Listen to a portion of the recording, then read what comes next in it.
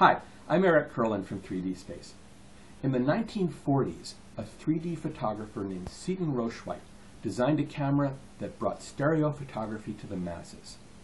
He called it the Stereo Realist, and it has a two-lens design and uses standard 35mm film.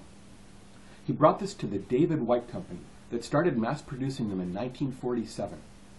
And these cameras proved very popular with amateur 3D photographers and started the 3D photography boom in the 1950s. Now, this camera used standard 35mm slide film, which then had to be cut and mounted in a frame where it could then be viewed in a handheld viewer or projected in all of its Kodachrome glory.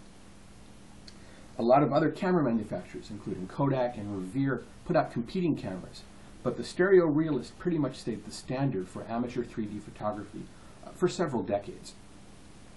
Now, in the 1980s, a camera was released called the Nimslo, named for its creators, Jerry Nims and Alan Lowe. And this camera, as you can see, has 4 lenses because it takes not just a stereo pair, but 4 images in order to create a lenticular print that you can view without glasses.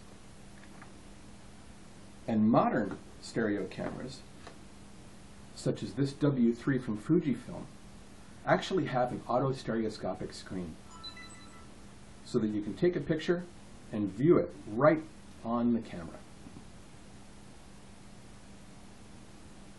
If you'd like to learn more about 3D cameras and 3D photography throughout the years, you can go to our website at 3-dspace.org and please make a donation so that we can open our 3D museum.